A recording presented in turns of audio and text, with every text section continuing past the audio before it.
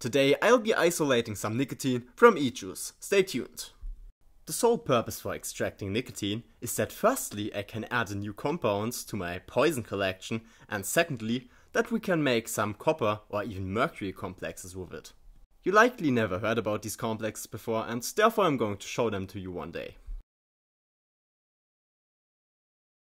The following chemicals are needed: 320 ml of nicotine shots, about 500 ml of MTBE, distilled water, sodium chloride, and a drying agent suited for MTBE. I don't smoke, you should not smoke, because as we all know, smoking is bad for you. But out of curiosity, how much nicotine could we theoretically isolate, and how many cigarettes would contain the same amount of nicotine? To answer this question, one cigarette contains about 8 up to 20 mg of nicotine. We have 32 bottles containing 200 mg of nicotine each, which corresponds to 6.4 grams in total.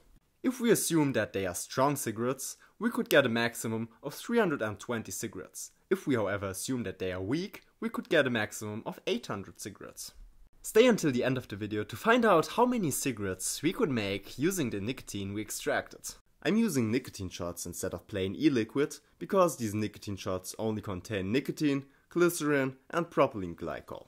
Normal e-liquid also contains colors and flavors, and extracting the nicotine would be even harder because we would have to separate these colors and flavors as well. The nicotine containing liquid was transferred to an addition funnel, followed by washing the bottles with a small amount of water and adding it to the addition funnel as well. Afterwards we added even more distilled water. The e-juice is relatively thick and adding water makes it less viscous. With a less viscous liquid, the MTBE will have an easier time separating from the liquid after shaking. Propylene glycol and glycerin dissolve better in water than in MTBE. With nicotine it's the opposite. The goal is to get as much of the nicotine out of the solution as possible.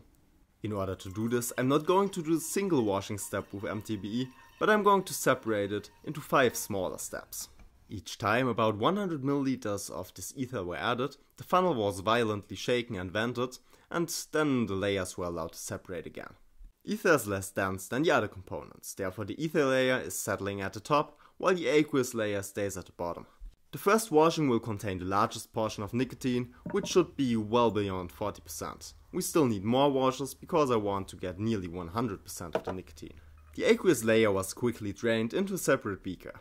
Nicotine is very toxic and therefore I exchanged gloves 5 times. This one and the following ether layers were added to a round bottom flask. The washings were repeated 4 more times, but 2 to 3 times might already be enough. I cleaned the funnel and added some sodium chloride and distilled water to it.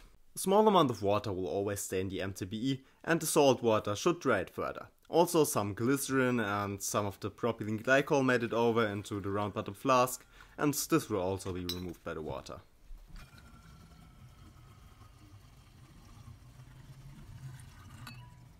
I wanted to make sure that all of the nicotine gets transferred over, and I washed the round bottom flask with some more ether.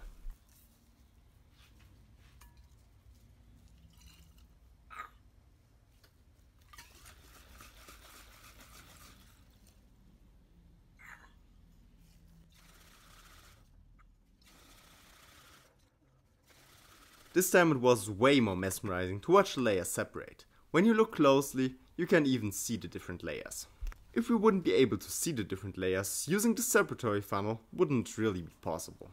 The aqueous layer was quickly drained off to be properly discarded. The amount of nicotine in this aqueous layer should be minor, but I still wouldn't touch or drink it. Before continuing with the isolation of the nicotine, we need to dry the ether layer even further. I'm using molecular sieves, but anhydrous sodium sulfate might also do the trick. The sieves simply have to be added to the funnel was then shaken, and afterwards it was allowed to stand for about 2 hours. The nicotine in ether solution was added to a dry round bottom flask. We now have a minor amount of nicotine dissolved in a huge amount of MTBE. We are going to recover the MTBE using a simple distillation, and because of the low boiling point of the MTBE, ice cold cooling water is being used. Heating and stirring were turned on, and we didn't have to wait long until it started boiling. Most of the ether condensed directly at the beginning of the condenser, which meant that our ice cold water was sufficient. I really love most ethers because of their low boiling point. This entire distillation took only about 20 minutes. The freshly recycled ether was added to a new storage bottle containing a small amount of anhydrous calcium chloride. When there were about 50 milliliters of ether nicotine solution left, everything was transferred to a small beaker. The ether was boiled off in a very well ventilated area until the smell of ether disappeared. Time to calculate the yield. We used 32 bottles containing 200 milligrams of nicotine each. This corresponds to 6.4 grams of nicotine in total, which could be recovered.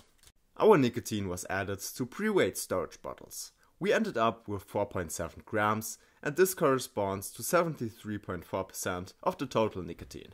Nicotine is this slightly yellow liquid, which will turn even more yellow when it's exposed to air. It's math time. How many cigarettes could we make from our nicotine? We collected as much nicotine as in 235 strong cigarettes or in 588 weak cigarettes. I vacuum sealed and appropriately labeled these nicotine vials to make them a little safer. They're also going straight into my poison safe because, well, nicotine is poisonous and I frankly don't want any children or anyone else touching this nicotine nor ingesting it. Do not try what I'm about to do at home because nicotine is extremely poisonous, but I'm making sure not to touch it and I'm absolutely sure 100% that this is not going to kill me. Nicotine has a really strange smell. It's not only a smell, but it stings in the nose, so let's smell it. Oh, yeah, I can't describe it, but it stings really, really bad. I diluted some of our nicotine. Nicotine is an alkaloid and I'm going to test for alkaloids using Dragendorf's reagent. The reagent was added and I've never seen such a strong positive before. This strong positive proves that there's a lot of alkaloid in the solution and the only alkaloid we could have extracted is nicotine. And this is how you extract nicotine from e-juice. I hope you enjoyed. If you did, make sure to like and subscribe and see you in the next one.